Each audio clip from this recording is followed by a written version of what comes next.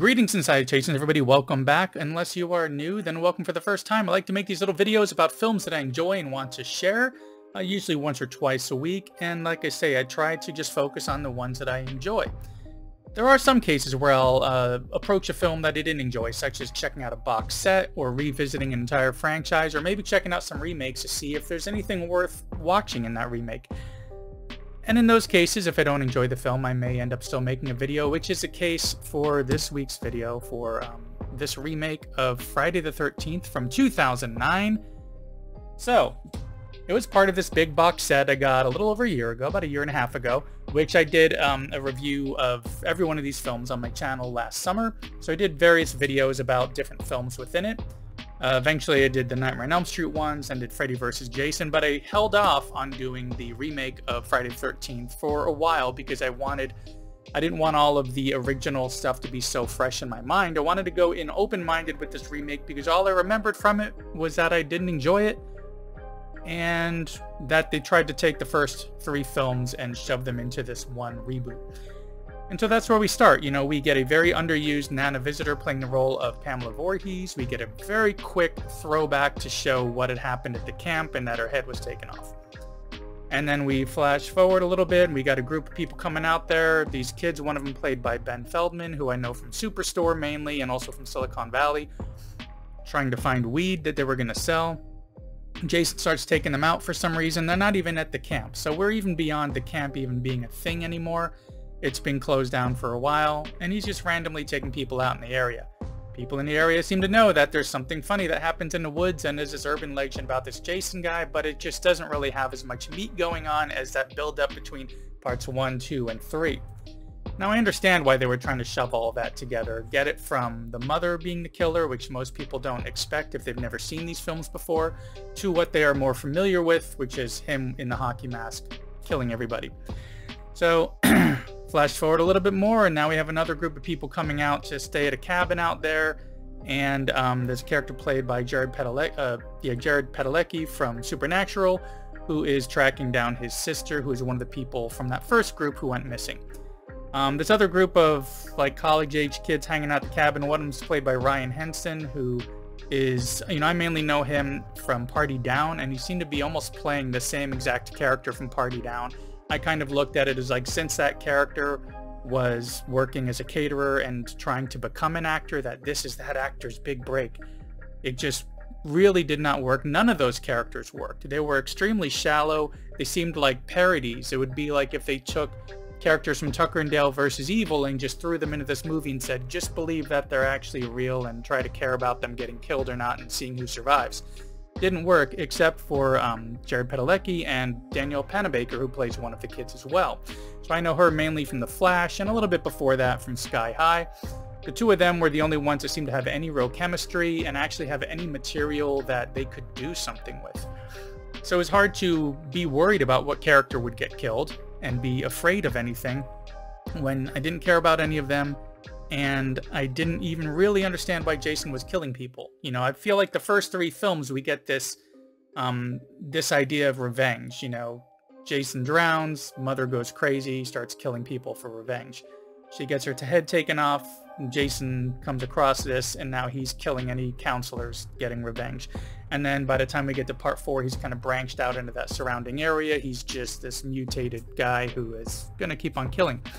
In this one, that just wasn't as evident, and his character was very different than what I'd seen from my two favorite Jasons, which, of course, are Kane Hodder and CJ Graham, where they could play it as very imposing, even if they're moving kind of slowly, if they're just emoting with like how they breathe or how they turn their head. This one was really running at you full force, and the character seemed a lot smarter. For some reason, he's got this house with these tunnels with electricity, and he's got a cage that he built to keep one of the characters locked up, the sister played by Jared Padalecki's character. So pretty much nothing in this movie worked except for the scenes between Jared Padalecki and Danielle Panabaker. I didn't really find it scary or anything. Now, the only other films in the series that I don't really look back fondly on are Part 7 and Part 5. But even from those, I could find some stuff that I enjoyed in them, and every now and then I'll do a rewatch. This one, I'm not actually sure if I would ever do another rewatch of it, because even those last 10 minutes, I was just waiting for this film to end. It's one of those few cases where they just really missed the mark with the remake. You know, I've seen remakes where, of course, they're not as good as the original. They most likely never will be. But I can still find a lot of good stuff. Man, I liked stuff about Ghostbusters, stuff about RoboCop. I loved a lot of stuff about Fright Night, and there's even a lot of stuff in Nightmare on Elm Street that I enjoyed on that remake. Even that prequel to The Thing, which I also did a video for, there were aspects of that that I really enjoyed, even if overall I felt like it was kind of a pointless prequel since you already know what's going on in the second film. But anyways, back to this one, I don't feel like they really brought anything new to it. Now, I can appreciate that they were trying to speed up this reboot instead of having to get through years of the mother being the killer, and now he's got the bag on his head. Now he finally gets his mask. Get him to the what's known in pop culture the most, which is him wearing the mask, walking around with a machete, killing people. I can appreciate what they were trying to do to speed that up and bring in a new audience. But I think where they really missed the mark was on just building the story around that in a way that's going to flow a lot better, because the pacing was all off. So this is about, you know, the most rant that I've gone against a single film in one video. I think the last time I really went this harsh on a film was when I had revisited all of the Fright Night movies, including the Fright Night 2 New Blood, which really did not care for that one. But I would probably say I'd be more up for watching New Blood than I would rewatching this film.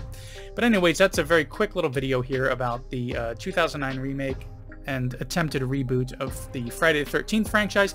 I don't think there's much plan for this franchise going forward. I know that Peacock, I believe, is working on a prequel series about Crystal Lake, which is probably going to be out sometime this year. And earlier this year, there was some talks about rebooting the franchise once again, but I haven't really seen much more news about that. And of course, you know, we've had this video game that had been going pretty well. It seemed like a lot of fun. I played it a couple times myself. I believe it's finally going to be going offline at the end of this year, so it had a decent run, but there were some licensing issues. But anyways, still as a whole, I really do enjoy this franchise quite a bit. I enjoyed it a lot more on certain entries than I thought. But this remake just really didn't do it for me.